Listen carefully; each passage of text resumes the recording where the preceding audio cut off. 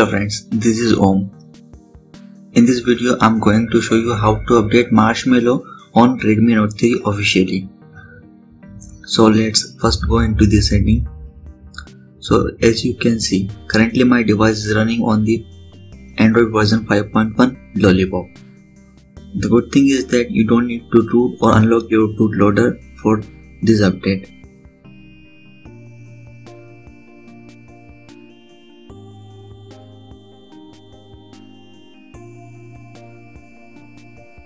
First, you have to download zip file which is given in the description box below.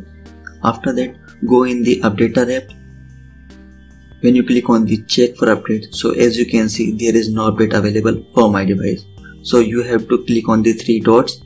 After that, you have to click on the choose package. Then select the zip file and click on OK.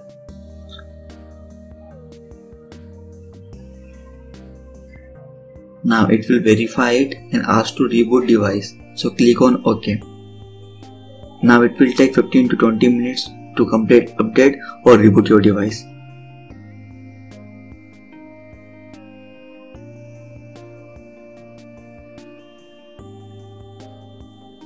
So after rebooting the device, once again go into the setting. After that, in about phone, let's see the Android version.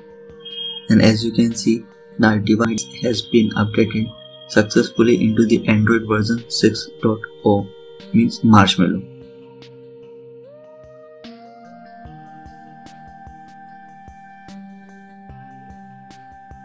So this is all for today. If you like this video, give a thumbs up and don't forget to subscribe my channel.